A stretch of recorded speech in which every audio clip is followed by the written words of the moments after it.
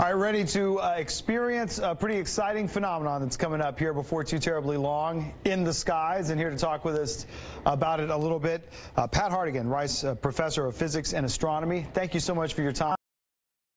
Tell us a little bit about what stargazers can expect to see here coming up. Well, it should be a really, really nice show, and it's a great opportunity to see one of these. What we have is a total lunar eclipse, and what happens when that occurs is that the moon is going to be moving into the Earth's shadow.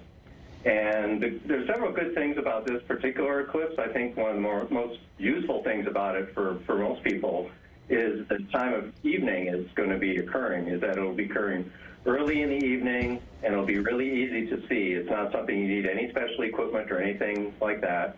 The moon should begin to go into the darkest part of the Earth's shadow at about 9:30 our time, and it'll be kind of an interesting looking thing for about an hour and 10 minutes as it goes into the shadow. It'll almost look like a little bite has sort of been taken out of the moon as the moon progressively goes into the shadow. And then once it's totally in the shadow, what you'll notice is that it tends to kind of have a red color, and that's very unique to lunar eclipses. And what's happening there is that if you were actually on the moon looking at the Earth, what you would see is this bright ring, red ring around the Earth, which is where the atmosphere of the Earth is taking the sunlight of essentially all the sunrises and sunsets simultaneously around the Earth and refracting that light to the moon. And because sunsets and sunrises are red, that makes the moon look red. And then after about an hour, this is a pretty good eclipse. It lasts for about an hour. Then the process reverses, and then another hour and 10 minutes or so, it comes back out again.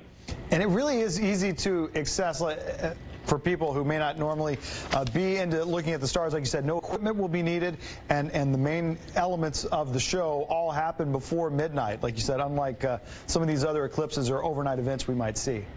Yeah, that's right. In fact, even another good thing about it, if any of your viewers have any scientists, most schools, I think, are off on Monday, and so you can keep your kids up, and it's a great thing to have your kids up and watch the event. It's a great connection to our natural world. Yeah. There's one other aspect to this that people have been talking about, and that is that the moon is a little bit closer than average to the Earth during this eclipse. Some people call that a supermoon. It's not a very large effect, but it's another nice thing to have, I think. Yeah, that's always catching the eye, too, for people who are out and about and who haven't been paying attention to this. And we're not going to see this again for, about 2 years and change. So it is important to get out and enjoy it and take note of it.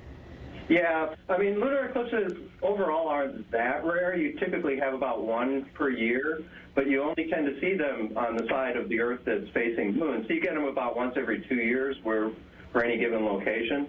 So the next one is in 2.5 years, I think, in May, but that one's at 5 in the morning and lasts only about 15 minutes.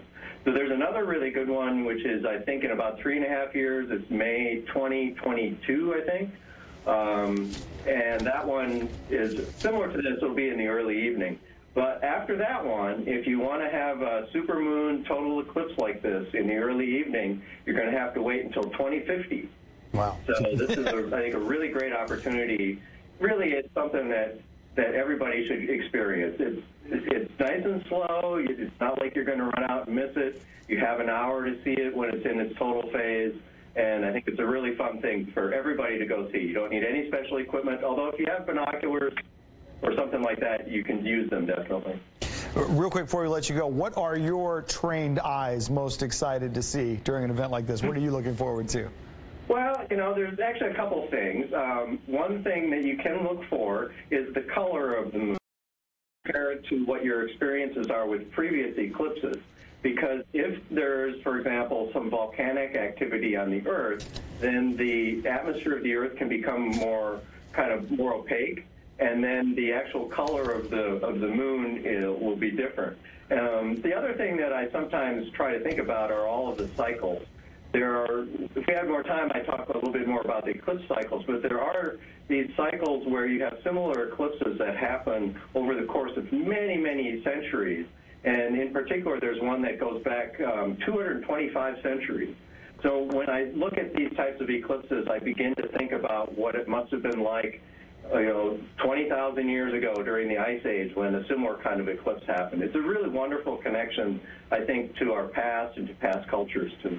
Absolutely. And again, you can check it out with the naked eye Sunday night, the supermoon eclipse. Pat Hartigan from Rice University. And the weather's good. Thank you to the weatherman. That's right. I will pass that along. Zach, our meteorologist, he always likes to get pats on the back for moments like that. We definitely appreciate it. The last two have sort of been clouded out. So it's a great opportunity. Everybody should just go out and have a look. Absolutely. Pat Hartigan from Rice University. Sir, thank you for your time and enjoy the eclipse.